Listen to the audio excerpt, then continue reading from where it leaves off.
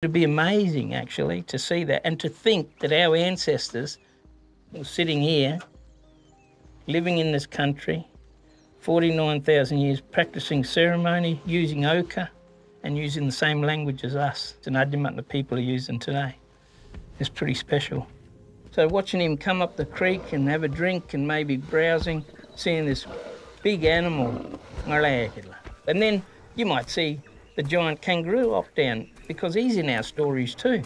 And then maybe them large flightless birds, like large malleefowl type bird that used to live here. Christian's father brought an archaeologist to the cave in 2011 where a juvenile diprotodon bone was discovered. It's this part of it right here. Oh, yeah. Oh, well. What actually is a shelter on the side of a cliff.